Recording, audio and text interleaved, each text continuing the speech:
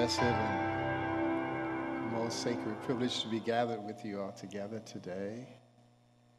I am especially honored that Pastor Moore and Lady Hope would invite me to just such a wonderful worship occasion. I must say to you all, I have not been in a live worship since February. And there's a great difference between being in the room and being, God is able to bless through screens and Zoom, but I'm appreciative of the worship. The music ministry was awesome. I was especially blessed by the $30,000 check. I'm just excited. I want to thank the deacons and trustees and everybody else. That's a real blessing, and a woman and a man of this status are worthy of the gifts they have received, and so I'm just blessed and privileged, and just thank you all for having me to be a part. I gave some prayer to this message that I would like to share. It is one of my favorite messages. We're not ashamed as preachers that sometimes we preach messages over and over again, because God does unusual things. Not through all of our messages, but some are just anchored in us. And as I thought about 30 years and what Pastor Moore and Lady Hope have meant to this church and this community, and me coming in almost 8 years ago as a member, and just to receive and get a sense of how much they have meant to me, to the community, to our CTS community, I want to go to a text that is in the book of John in the first chapter. May even preach the sermon here, but it was what I felt God wanted to share with this congregation and this community on this 30th anniversary. The text says, "And the Word was made flesh and dwelt among us, and we beheld his glory as the only begotten of the Father, full of grace and truth." That's the traditional King James Version reading of the text. I'll read it again. "And the Word was made flesh and dwelt among us, and we beheld his glory, the glory as the only begotten of the Father, full of grace and truth." I have a Eugene Peterson translation called The Message that I hope that you're familiar with. And it translates this text in this way: "And the Word was made flesh and moved into the neighborhood. And we saw the glory with our own eyes, the one-of-a-kind glory, like Father, like Son, generous inside and out, true from start to finish." I want to preach something entitled, "And God Moved into the Neighborhood." Would you just bow with me in a word of prayer? God, now we do thank you and just bless you for the beauty of worship, whether gathered or yet across screens and computer terminals and internet. God, we thank you that you're still God, that you touch and reach. Bless now the word that it goes forth, that it may touch hearts and lives and homes. We thank you for 30 years of service and ministry and dedication, being true from start to finish, being generous from inside and out. We bless them, and we thank you for them now. In Jesus' name, amen. I love this traditional translation of this text from 1 John 1 and 14, and we know it from Sunday school and from many, many, many kinds of Bible teachings. "And the Word was made flesh and dwelt among us, full of grace and truth." I love that translation. But also in the Message, it jumped off the page. It said, "And the Word was made flesh and moved into the neighborhood." The word neighborhood leaped out at me. Neighborhood reminds me of the magnificent place and the wonderful people who I grew up with in the neighborhood. I remember in the neighborhood, we had a street corner where we played baseball. There were 4 sewers. One sewer was first base. Another sewer was second base. There was a third base sewer and a home plate in the neighborhood. I remember the playground in the neighborhood, what seemed like millions and millions of kids on the playground. I remember basketball tournaments during the summer where we won 2 championships in the neighborhood. I remember wonderful people in the neighborhood like Mr. Brown and Mr. Shavers. We didn't have money for baseball uniforms. They bought the uniforms out of their own pockets, piled us up into an old beat-up station wagon, and drove us to each and every baseball game in the neighborhood. I really wasn't that good at baseball in the neighborhood. I could play basketball, but nobody really chose me when it came time to play baseball. Well, the day came, they only had 8 people, so they came and got me, put a uniform on me, and put me out in right field. In those days, you put your worst player out in right field because the ball typically does not come out there very often, so they stuck me out there, put a glove on me. I'm standing out there praying to God that the ball would not come in my direction. God, please, in the name of Jesus, I declare it ain't coming out here. Well, all of a sudden, off the edge of the bat, the ball came out to me, and I froze. I got stuck. I froze. The ball went over my head. The center fielder went and picked the ball up. The guy ran all around the base and had a home run. I still hadn't moved. I absolutely froze. And all of a sudden, the team, they were screaming, "Why didn't you get it? Why?" Oh, and the tears began to flow. I remember, I hoped that the inning would never be over, so I'd have to go back to the bench and look at the players. Well, as I headed back to the bench, Mr. Shavers met me at the pitcher's mound. He picked my little chin up off the ground and said to me, "You'll catch the next one." All right. That meant the world to me. You mean I'm still part of the team? It meant so much to screw up and still be a part, that I belonged in the neighborhood. It meant so much. I was so proud finally that I belonged in the neighborhood. I don't know if I'd be standing in front of you now doing what I do without Mr. Shavers saying to me in the neighborhood, "You'll catch the next one."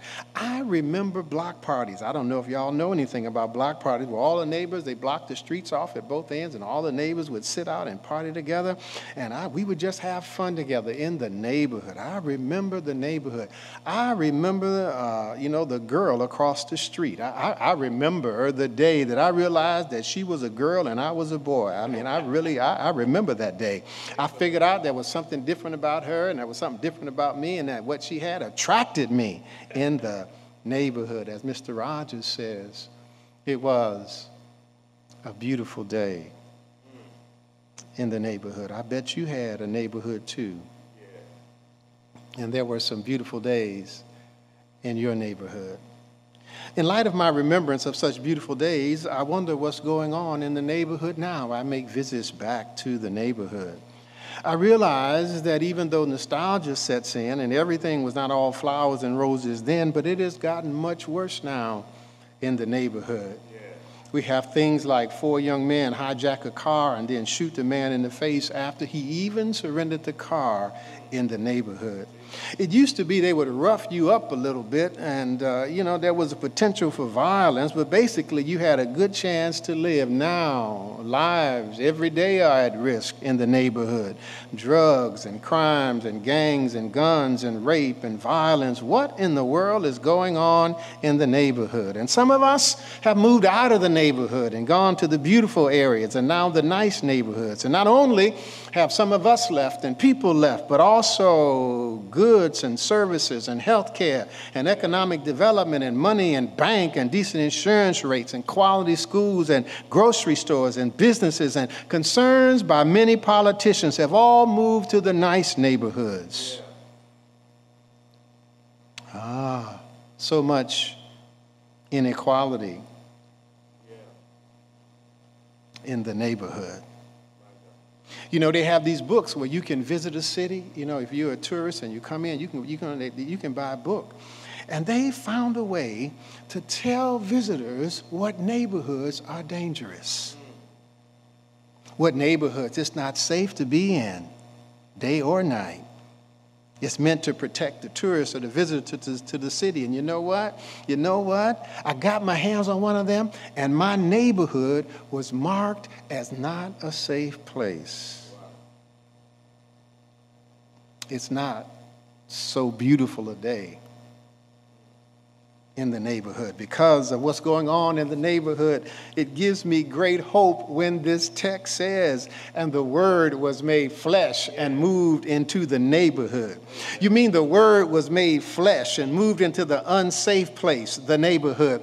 You mean the Word was made flesh and moved into places of inequality, of gang activity, crime, violence, teenage childbearing, high dropout rates, poor community health, joblessness, homelessness, and blight. You mean that the places that are the result of short-sighted policies by politicians, intentional efforts to racialize and segregate communities, the Word was made flesh and moved into the neighborhood. I can understand that the Word is needed everywhere, and so he also moves up to the Gold Coast and the wonderful and beautiful suburban areas. Yes, he's needed there in the rich and the prosperous areas, but I'm so thankful that he moves into my neighborhood with the poor folks, with the immigrant, with the homeless, the disabled. He moves into public housing. He makes his home amongst drug dealers and crack houses. He lives with pimps and prostitutes. He moves in with the poor of heart and the broken of spirit, the sick, the lonely, the bereaved, the caregiver caring for somebody with Alzheimer's, and a parent with dementia. He moves in that neighborhood. The Word was made flesh and moved into the neighborhood. Now, by all rights and privileges, he should have moved into the Taj Mahal or at least the White House. He should have moved into the most wonderful 7-star hotel that the world has to offer, like that beautiful one in Dubai that looks like a sail. I mean, the Burj Al Arab is called. He should have had the penthouse at the top of the Burj Al Arab.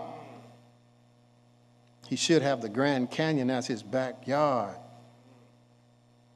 and Niagara Falls as his jacuzzi. He should have all of that,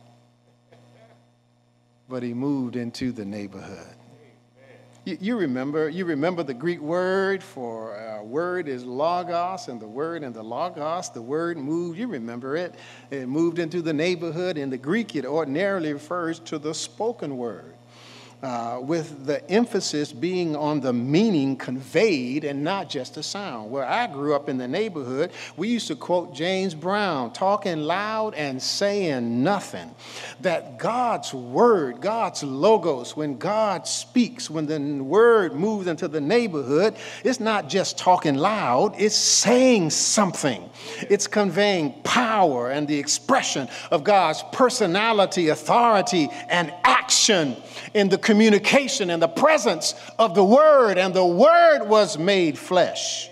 The Word is pre-existent with God. You remember in the beginning, John 1:1 was the Word, and the Word was God, and the Word was with God. He was with God in the beginning. Through him, all things that were made were made. Nothing that was made, it wasn't made without him. The Word spoke, and worlds came to be.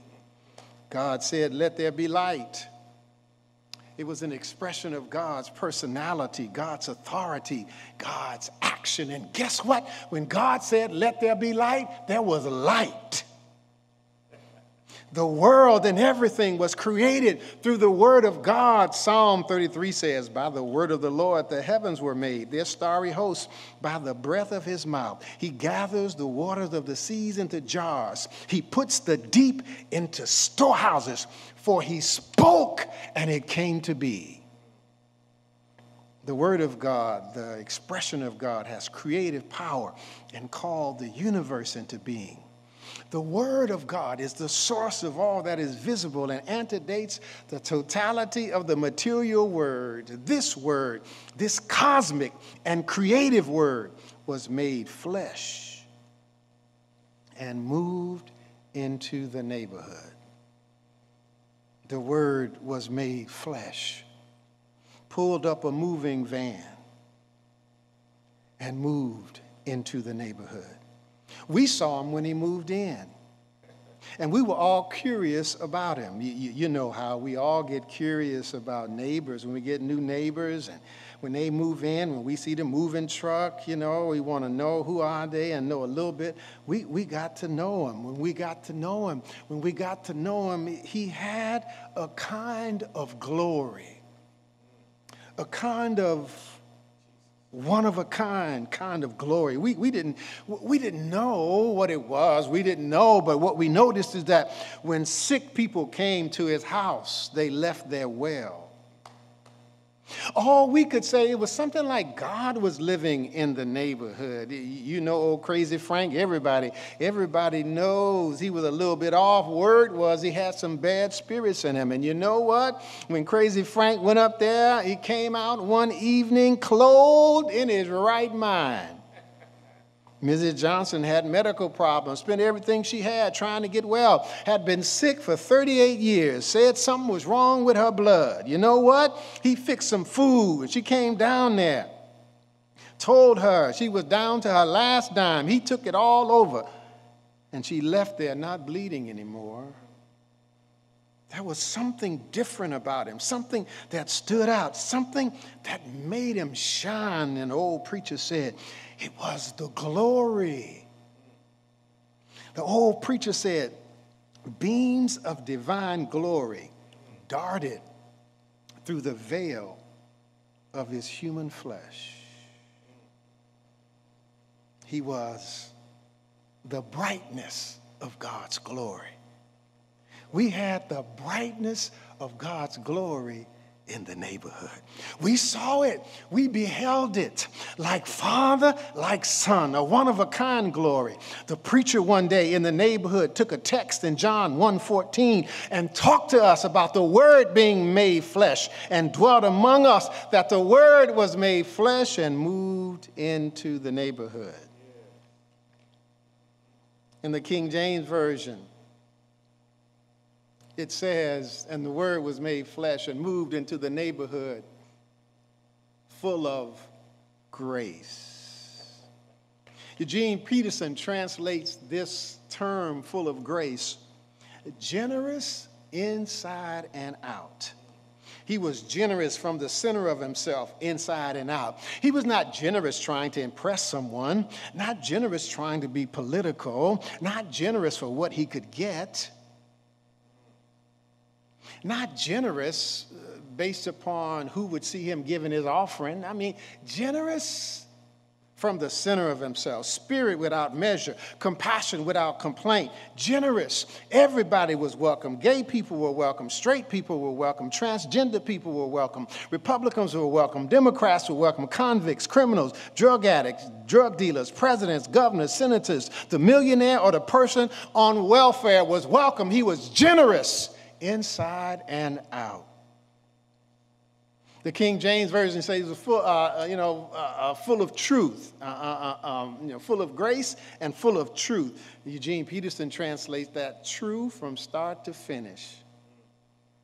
He didn't start off doing good and when nobody is looking, get sneaky.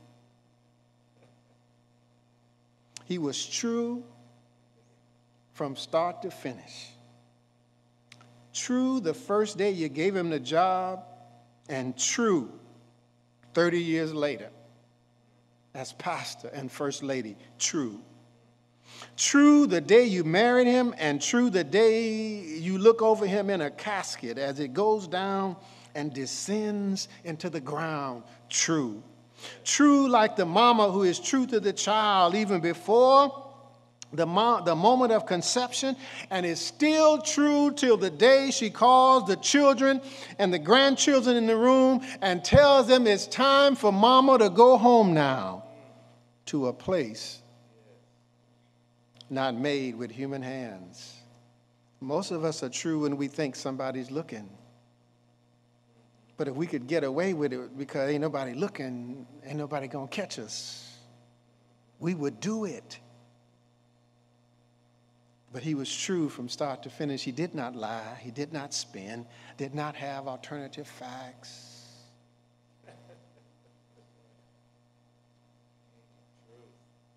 He was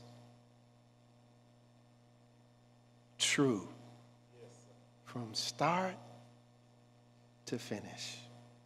One more question before I head to my seat as I'm almost out of here. One more. We all wondered what brought him to the neighborhood. I mean, what would bring him he had all the neighborhoods he could have lived in. What brought him to the neighborhood? Some of us are impressed with the power of Almighty God, that God would bring something out of nothing. God would bring worlds to be by just speaking. Others are impressed with God's omnipotence. They're impressed with the fact that God knows everything and all at the same time. What I'm impressed with is God's love.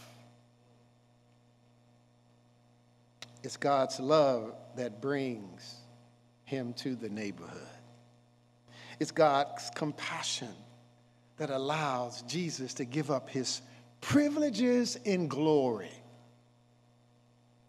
and move into the neighborhood. Love brings him into the neighborhood. A story is told of Ray Kroc, who started the McDonald's franchises in Chicago. He had the habit of touring and inspecting on a surprise basis McDonald's restaurants around the city to ensure that they would adhere to the strictest standards of cleanliness and professionalism. With no advance warning at all, Ray Kroc would show up at a McDonald's and do an inspection. He paid a visit to a McDonald's restaurant in one of those neighborhoods that are abandoned with few jobs and few businesses. He pulled up and looked out of the window of his tinted black stretch limousine and saw paper and garbage all around the store on the ground. Ray Kroc asked the driver to stop the car, got out of his stretch limousine, picked up the paper, cleaned the parking lot. Ray Kroc, the owner of McDonald's, cleaned up a parking lot himself and got back into his stretch limousine. He was not arrogant. He was not prideful. He could have called somebody. He could have sent somebody.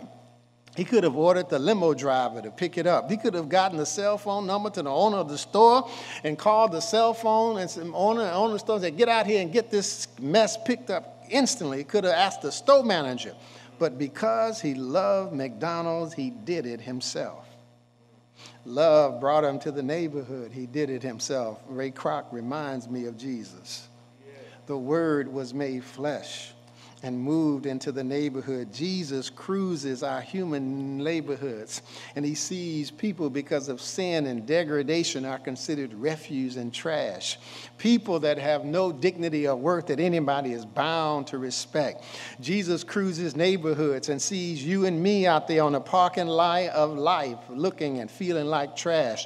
Jesus could have called somebody. Jesus could have called legions of angels to clean us up. Jesus could have formed a committee. Jesus could have drafted a resolution. But no, he stepped out of bright glory and marched his way to a hill called Calvary and gave his own life to clean us up. He didn't send anybody. He didn't order anybody. He showed up in the neighborhood, as Philippians 4:2 says, who being in the very nature of God, did not account equality with God to be held on to, but gave it up, making himself nothing, taking the very nature of a servant, being born in human likeness, being found in the neighborhood as a human being. He humbled himself by becoming obedient, even death on the cross. Oh, I'm so glad that God moved into the neighborhood. The Word was made flesh and moved into the neighborhood. And because the Word is in the neighborhood, the old preacher used to say, it's all right now. Everything is all right because the Word is in the neighborhood. As I was thinking about this, I drive by this church going to work. You know, well, I don't go much now because of the pandemic, but when I used to, every day I would drive by New Era Church. I would drive by, and I would be so thankful that Pastor Clarence Moore and Sister Hope Moore, that they moved into this neighborhood. Can you bless me and join me and bless God that Pastor Clarence Moore Moore and Lady Hope moved into this neighborhood full of grace and truth. True from start to finish. Generous from inside and out. That pastor moved into this, out of all the neighborhoods where he could have gone, all the churches he could have been a pastor at, he's a pastor in this neighborhood. Can you bless God that New Era Church moved into the neighborhood? Did not run out into the suburbs, into the beautiful neighborhoods, but stayed right here in the hood, in the neighborhood. If Pastor Moore had not moved into the neighborhood, you would not have had Operation More Hope. I got what that meant this morning about 2 a.m. Oh, Lady Hope, Pastor Moore, More Hope. It hit me about 2 o'clock this morning. That kids that would be transformed, that a place that the Klan used to hang out could be redeemed and used for God's purposes in the neighborhood. That kids that were failing in school, if they hadn't moved into this neighborhood,